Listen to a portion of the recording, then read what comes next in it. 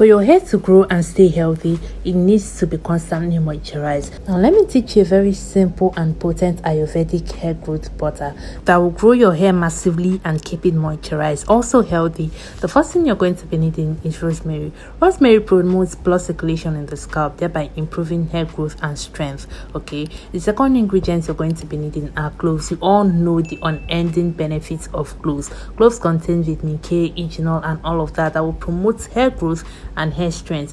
Now the third ingredient you're going to be needing is fenugreek. Fenugreek contains anti-inflammatory and antifungal properties which are essential for hair growth. It also promotes healthy scalp and a stronger hair growth. In my mixing plate, I added about 1/8 of my rosemary first, and after that I added about the same amount of cloves as well, and also the same amount of fenugreek. You might want to go higher with this, you might want to go lower depending on the quantity you are making, depending on your need for it. Maybe you are selling or for personal use, so the quantity you want to use is totally dependent on you. So after measuring out the quantity I want, after measuring out my ingredients, I'm going to go ahead and pour it into my blender to give it a very coarse blend. I'm not going to blend it till it's smooth and powdery. I'm just going to give it a very loose blend. So you can choose to leave yours unblended, you can choose to not blend yours. It's totally up to you. It can still work.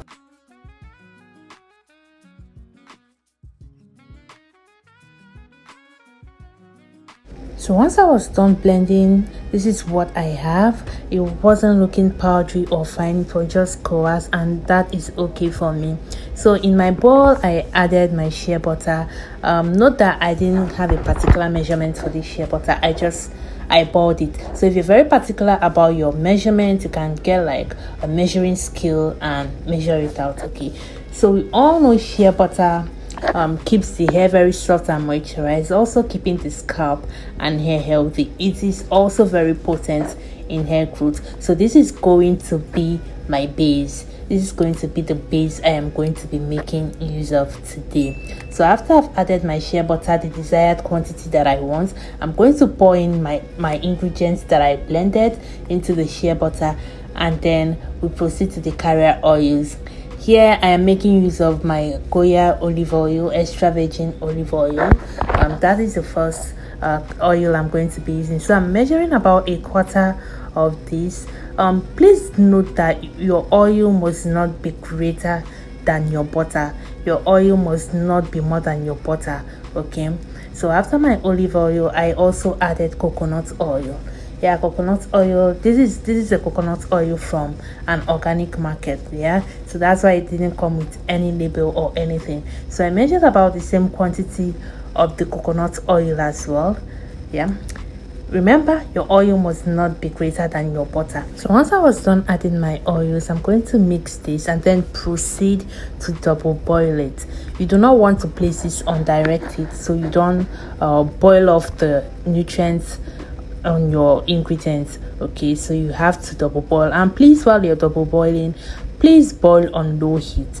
Do not boil on high heat. Okay, boil this till all the ingredients have melted and totally come together. The shea butter has melted and all of that. So you might want to leave this and continuously stir it. Now the essence of this boiling is to get the dry ingredients to properly infuse into the oil and butter. So once it is fully melted, you're going to have to set it aside to cool down a little bit, because the next step is going to involve you touching it, and you do not want to burn your hands or your fingers. Okay, so in another bowl, I am going to get my cheesecloth.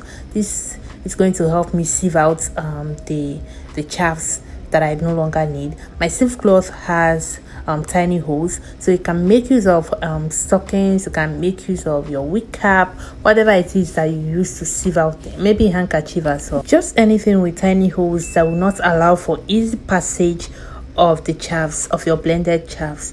Okay,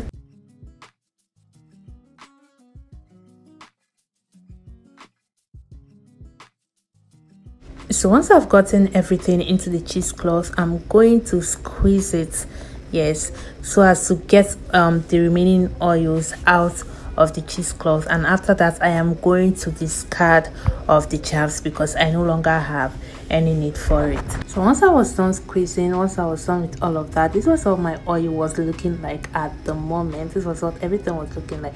I'm going to go ahead and pop this into the fridge for an hour just so it can solidify, and after that, this was what we have. You see how it was looking.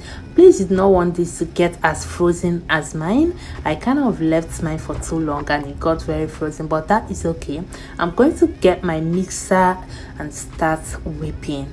Yes, you need to whip this. I also heard you can also use blenders to whip. I've not tried that, but I heard it could work.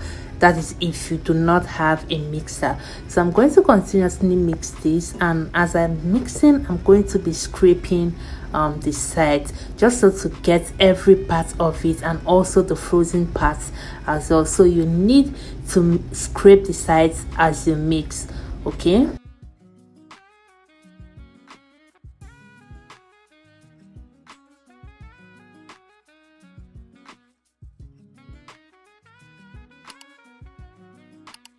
So after another round of mixing, I am going to go ahead now to add my essential oil. This is where you add your citrus oil or whatever you're using. I'm going to be adding few drops of my tea tree oil. Tea tree oil helps to fight against dandruff and dry scalp conditions.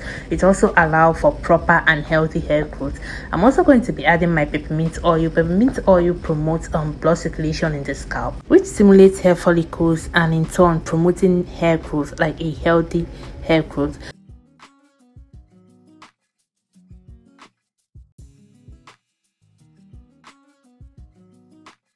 You might want to keep mixing and whipping this until it almost doubles in size. Yeah, so this is what mine was looking like. This is the color, the texture, the consistency. This is what I had at this point, and I thought to stop mixing. Now look how creamy this is, guys. Look how creamy. Look at the consistency, look at the color. Everything looks so beautiful, and yeah, I was really satisfied with this. So once I was done with this, once I was done whipping, the next thing I went ahead to do was transfer it into the container of my choice. Yeah, so you have to transfer this into a container just to keep it safe and keep it in its buttery form, okay? So I was able to get about 2 full cups of this, and guys, look at that consistency, look at that texture. So you can see how it's easily dissolved into my skin. That is the same way it is going to melt into your hair without any hard work. This butter is filled with so many benefits because it is all natural ingredients, no added chemicals, right? Yeah, so I'm going to show you how I apply this. So you want to make sure your hair is, kind of sprayed with water first. Then I went in with this butter, a little bit of this butter, applied it to my hair, and I'm not going to lie to you guys, it kept my hair moisturized and shining. Yeah, it kept my hair very moisturized. So aside growing your hair, it is also going to add a healthy shine to your hair. Now you can compare this now to this side, other side that I have not touched, and you can clearly see the difference. So this was the full look of when I was done moisturizing everything, and look how juicy and bouncy my hair was. Look how moisturized, look how shining it was looking. So yeah, thank you guys for watching. I hope you found this video very helpful. Please like, comment, share, and don't forget to subscribe. It's Oluchi here, and yeah, I will see you guys on my next one. Bye guys.